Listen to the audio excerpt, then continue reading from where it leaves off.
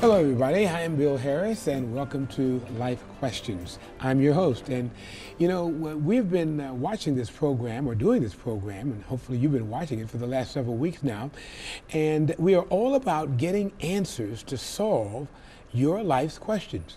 Many of you have sent us your questions about your life to discuss on this program, and for that we are eternally grateful. For others of you, you may want to send us your questions and haven't done so, but we will have the answer to how you should send us your questions in a few minutes. Now, each week on this program, we assemble a panel of local ministers to address your questions from a biblical perspective. And as we begin our discussion, I'd like to introduce you to this fine panel here to address your questions. First of all, we have with us Pastor David Nicholson of the First Church of Christ, Fort Recovery. Secondly, we have Pastor Julian Burke from the Living Faith Temple. Next, Pastor Lynn Passett, an ordained minister in the Findlay and Upper Sandusky area, and Pastor Kelly Waltz of the church at Allentown. And we're delighted that you are here for our discussion, and hopefully your answers to some of these questions are going to really bring new life to people's lives. Happy to have you with us. Now, as we begin, we were talking earlier before going on air about the struggles in Judas's life. Judas, of course, carried the money bag, as the Bible says. He was the treasurer for Jesus' ministry, but he wasn't always up to snuff in terms of being truthful.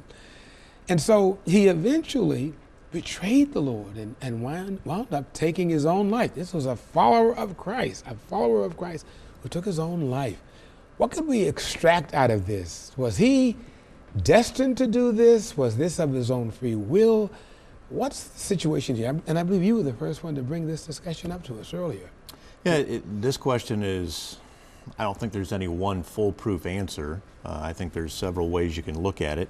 The Bible doesn't always give you an exact answer when you go through it, and sometimes things can be interpreted differently. But Judas, as we recall, actually was rewarded or paid to turn Jesus in to the authorities. 30 pieces of silver. Prior to his crucifixion, and he even tried to give that money back. He felt guilty over what he had done after he had kissed Jesus on the cheek and turned him in. Was that true remorse, you think, then?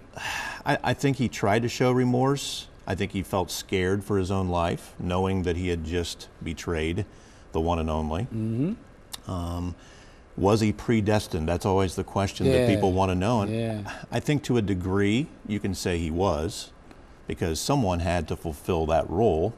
Christ wasn't just going to be captured. They had tried that many times before, but they never had any charges really to bring against him successfully. So someone had to play the dirty role, and that's kind of where Judas fell into line. And I think in a way he was predetermined, but he didn't know that.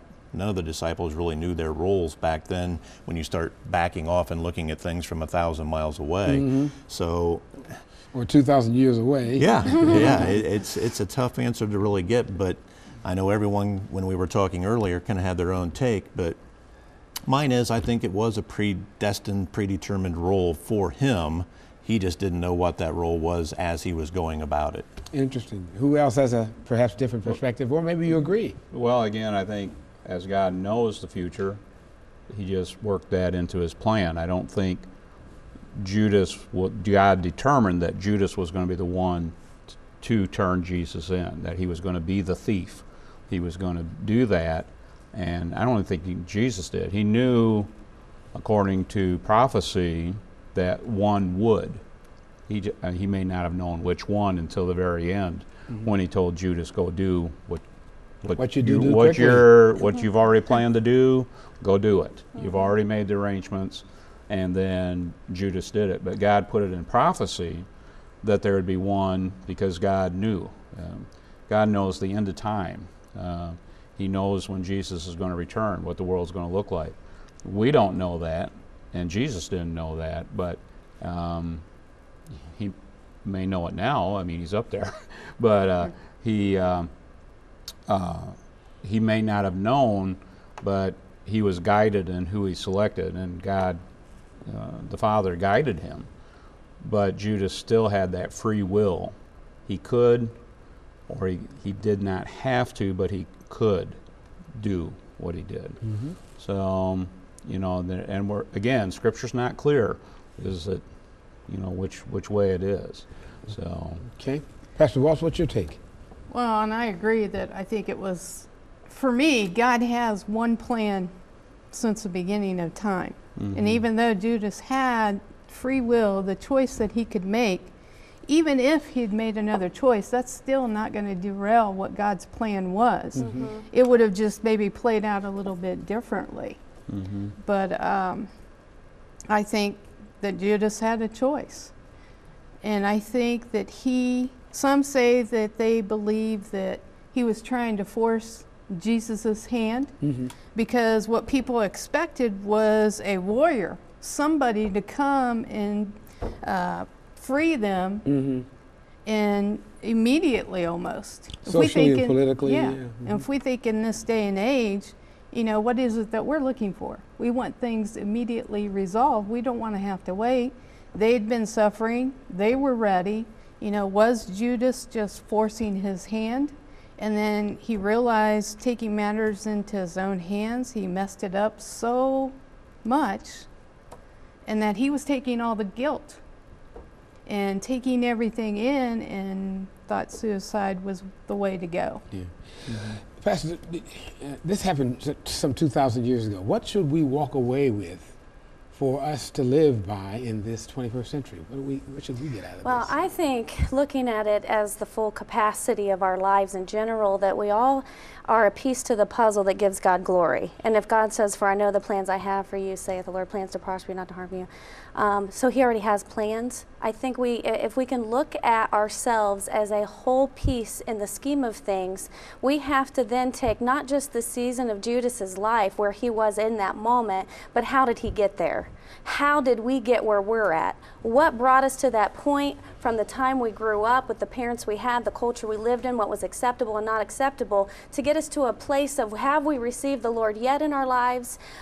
Have we fully received him, or have we not, and why? And then for Judas to think that it was okay to be deceitful or a traitor, why was that okay with his heart in that time? Because something along the way, he must have had that in him even from the beginning. And you liken this somewhat to another situation in the Bible. Well, Jacob the deceiver.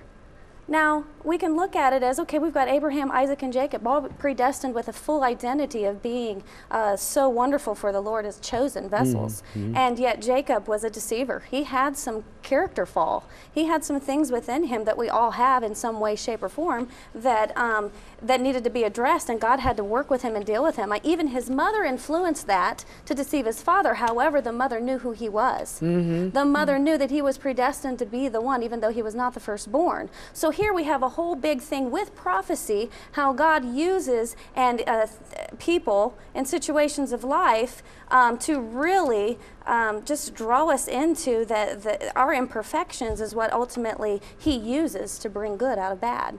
And so if Jacob, who we know had all of these faults, I think eventually as he continued to be a deceiver, just as Judas was a deceiver, God then, he had a choice, and then he got a wrestling match and twisted him. But at that moment was when he decided to fully receive and accept who he was and got it. And it took all that battling for him to get there. How many people have to get to a point to get through that battling or that moment to fully receive who God already pre-planned them to be? Did Judas fail to do that? Was God working on his heart? Or, you know, there's a prophecy. He fulfilled what he was set out to do. And after that, we cannot change what God has set in plans. I think it's important to remember that, as she just said, God uses everyone. He's not looking for the perfect person. If he was, I certainly wouldn't be sitting here today. Nor were his disciples. They were tax collectors, and they were just not the cream of the crop. You know, when he asked them to come be a fisher of men, most of them had no clue what he was really asking them to do. Nor do we always know what God is asking us to do. So I guess my advice to anybody out there watching right now is, don't feel like you are not important to God. Don't feel like you don't have a purpose or a role, because every single one of us does. It's up to us to acknowledge it, find it, and use it. Well, as you said, that none of us is perfect. And my background as a non-church goer as a kid, not until my mid-20s. But when we did go, we went to one of the big, I grew up in Kalamazoo, Michigan, cathedrals. I call them. They're stone walls, or 3 feet thick, and they had all the stained glass windows, and all these Bible characters have little halos over their head that identify them as Bible characters in the stained glass. And so when I started going, it was like, oh, these people are perfect. And then I read the Bible. And none of them, the Bible is clear that only Jesus was perfect. That none of the, Paul and Peter, Paul writes about, had a big verbal argument over over John Mark, taking him back on the mission field because John Mark had left in the middle of the mission trip, and then Peter and Paul, Paul and Barnabas, that was, over John Mark, but then Peter and Paul had a disagreement over eating with Gentiles, and Peter withdrew from eating with Gentiles when some Judean Christians came, and he no longer would eat with the Gentiles. And so they wrestled with their old self and their new self, and they weren't perfect. So Jesus was the only one. So now Judas played the role of Joseph's brothers. Joseph was sold for 20 pieces of silver, but Judas was for 30. But there was remorse. But again, the big story. There's the big story that goes all the way through. So it's just interesting to see too how money is a big factor in terms of betrayal and the like. You just mentioned 2 cases there. In the flesh. How does that propel itself into today's world, money being a factor in Christianity, in a positive or negative sense? Any ideas? Well, I think those who aren't normal Christians in the church on an everyday, every week basis, they tend to look at the church as being this huge drawing of money. And what are they using that money for? They just see the church as a big dollar sign, and all they're after is my money when I walk into that church. They don't stop and think about the fact that they have an electric bill like everybody else, and they have staff to pay like everybody else. You want to do your mission work, so you need to be tucking money away to try and send people off to do mission work, and all the printing of the bulletins each week, and keeping the general church afloat. It takes money. And they don't run on the hallelujah. Huh? No, and people see that plate being passed by, and all they see are the dollar signs, but they don't really stop and think about all the things that money is going to good use for, unfortunately. Well, listen, I want to pause right now. Can you hold your point? And we'll come back to that as soon as we take a break. We're going to just take a break. We want to give you an idea of how you, if you've not done so, can send us your questions so our panel of experts can answer your questions. We'll be right back after this.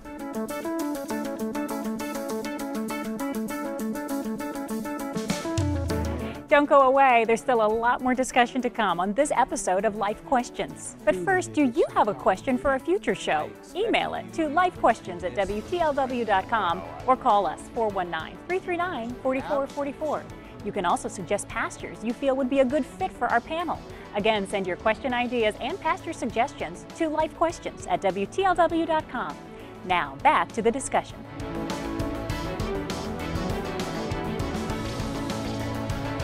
All right, we're back. We want to continue our discussion. We've turned that discussion to money in the church. And just before we took a break, Pastor, you were going to mention... Well, I think what some people think, especially outside of the church, is because of news media highlighting when there is misappropriation of money or abuse by a pastor or minister.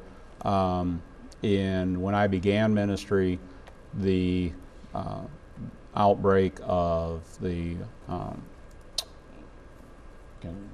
Jimmy Swaggart and Jimmy Bakker. Jimmy Bakker incident with the hundreds of dollars worth for a doghouse, the embezzlement that he got in trouble with, and some of these other high-profile ministers, when there's budget or misappropriations of money, and it's stressed in the news media. And again, people elevate ministers and pastors so that sin cannot be part of our lives, and we struggle with it. And if the apostles struggled with it, I think one of the passages that allowed me to think, even consider going into ministry, was Romans 7, where Paul talks about what I want to do, I don't do, what I do, I don't want to do, and he struggled. And then we go to 1 John, and John says, if we say we don't sin, we lie, we deceive ourselves. And I heard a sermon, and the preacher was projecting that onto us, and I said, well, wait a minute, John is saying, if I say I don't sin, the Apostle John, because he used the pronoun including himself. If I say I don't sin. And so because of the news media, it's just gets blanketed over the church, you know, and unfortunately, sometimes there's not checks and balances. Most congregations, I believe, have checks and balances, but that minute number become a profile. So. Well, I can chime in about there are principles set in place in the Word of God regarding money. And the Bible does say it is the root of all evil. So God knows in our fleshly nature and our humanistic ways that we default back to what we tend to know in the familiarity of humanness, is that we're probably going to misuse whatever. However, when we learn his ways and become more like him in the image of him, we can kind of utilize that to question some of the tendencies that we have as humans. And so therefore, if we're going to use money, we have to do it intentionally in a way where God's kingdom is set up according to giving. However, this kingdom is set up for just money in general, because we know we need that. So if we're going to do anything, let's look at what the word says. Obedience is greater than sacrifice. He wants us to sacrifice what we normally wouldn't, which is money that everybody needs. It's a necessity that he says, I want you to give, and let it be that you give it for the right reasons. And so when we give to church, we give for tithing. All of that, it has a good intention behind it, because you're giving it to God, not just to the church. And with that's a what cheerful attitude. With a cheerful attitude, and people fail to realize that if they're not really in that lifestyle of living for God, because they haven't had a relationship with God or understanding of what his word says, because of course without receiving Christ you have no understanding of what the word even is talking about, and so you get mixed up with that understanding. However, when we're specific and we give that, we realize there's benefits in obeying his word. So if we give tithing, we know that there is a reward for that, whether it come back to us financially or whatever. And I just want to speak to a personal experience with starting Guiding Light. I didn't have 2 pennies to rub together. God said, do it. Now I'm going to obey him in doing it, but where's the money? Well, the money comes as you continue to move forward and walking by faith. And in addition to that, I was basically crucified because I give tithing off of donations, because I'm going to obey the Lord. If you give this money, I'm still going to give 10% back into the church. Because what does it do? He guarantees us that if we give out of our obedience, he will make sure we're covered. Well, he'll make sure, it's like the 5 loaves and 2 fishes, it's going to come back to us. So I have no problem with the people that have prosperity if they're using it wisely. If they've made it there, they've done some good things. They've done some wise things, and they've used the principles wisely. So why hinder the church that grows and develops and does good because they're following God's principles? There's blessings. He's a God of blessing and not of curse. So therefore, we can use money as a blessing. There are over 2,300 scriptures in the Bible that pertain to money. There's more said in the New Testament about money than heaven and hell combined. And God is obviously trying to talk to us about our money, and we really need to listen. Good stewards. Yeah, we good stewards. And I did seminars on this while I was financial advisor. After I left television, I became a financial advisor. And I think it's so true that when we follow God's principles, we will see blessings come our way. And sometimes we get our own notions in the way. And that's what can lead to trouble, even in the media, as you were just saying. And there's misappropriation of funds, there's all kinds of stuff. And then we can go broke, we can get into bankruptcy, we can get into high debt because we have our own desires versus what God wants for us. Well, there's also another way of looking at it, and that's when Jesus was picking his disciples. He said, "Come, follow me." And instantly, they dropped what they were doing and they ran to Jesus. How many of us are willing to do that and walk away from our homes, walk away from our lives to go do what we're being called to do? And she just mentioned, you know, she started a church with basically nothing. That speaks volumes for you as a person because you followed God's word. And I know that when I first became a Christian and I started giving back money to God, I was still caught up in the world because my relationship wasn't as strong as it was going to be and continue to grow. So I wasn't giving 10%, and I was holding back because I wanted to make sure I had enough to do the things I wanted to do. And then as my walk has continued to grow, I've started to give more and more and more and found out that this really works. When I give back to God what he blessed me with, he brings greater blessings to me that are more valuable than having money in the bank that's just sitting there not doing anything or being spent on experiences that has no lasting impact on my life, or to make me a better person so that God can continue to use me in greater ways.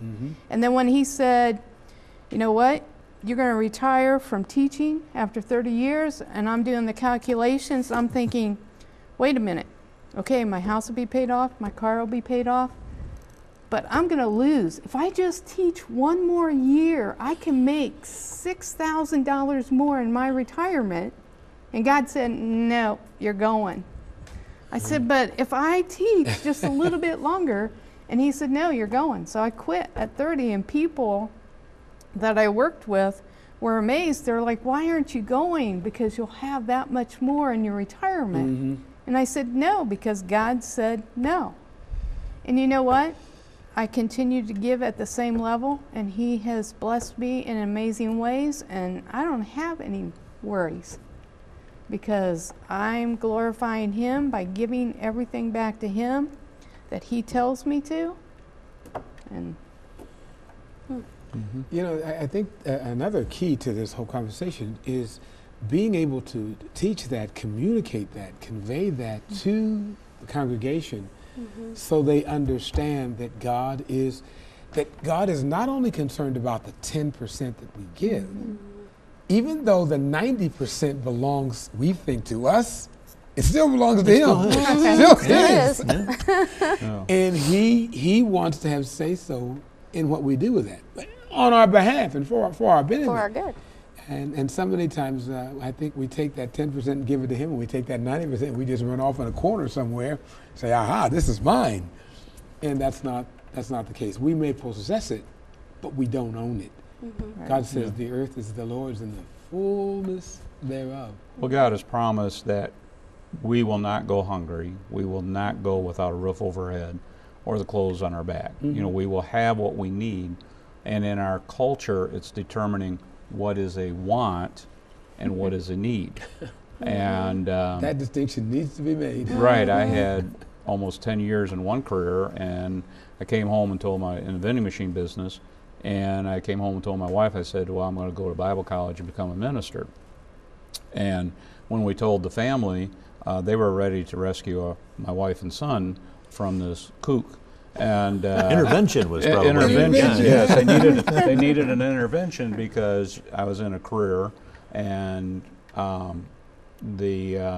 in fact, when we went to look at the Bible college, didn't have money for school or anything, and but went there. I was supposed to go to New Orleans for a job interview. I'm going to be flown down there in a vending company, and we went to Baltimore and to look at the college, and wound up finishing, and with work study and everything like that, had a surplus of money to give to another student. Isn't that and the Lord provided a job for me with benefits, Second shift worked out beautiful, so the Lord provided all the way.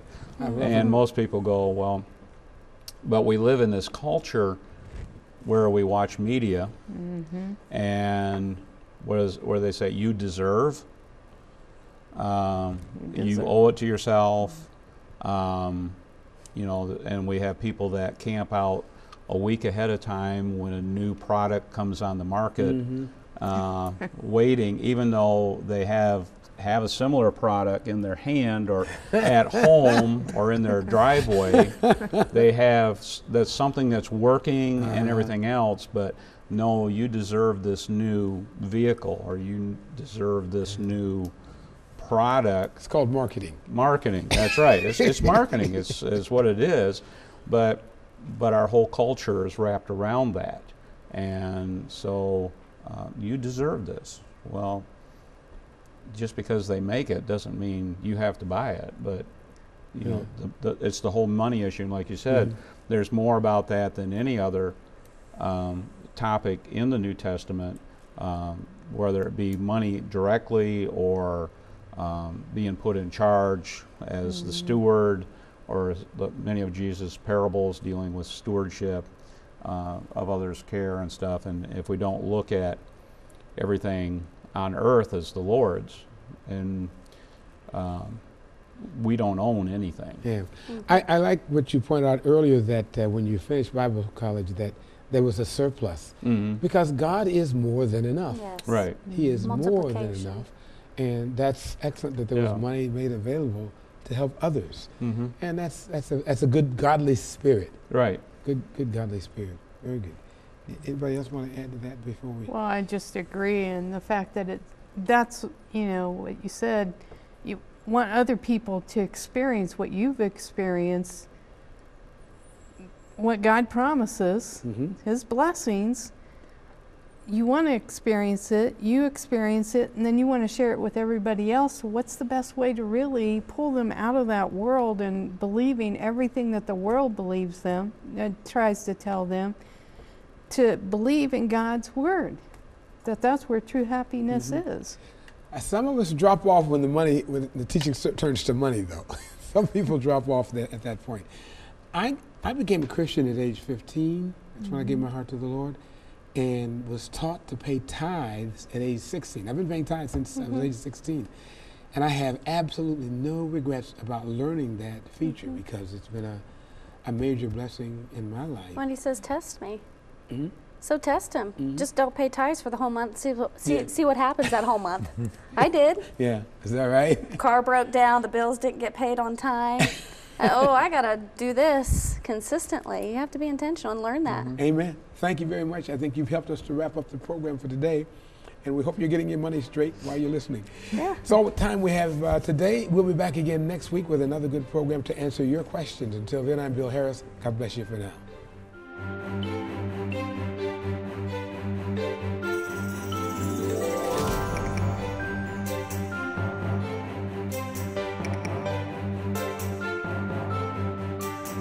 You've been watching TV44's newest locally produced program, Life Questions. Now we'd like your feedback.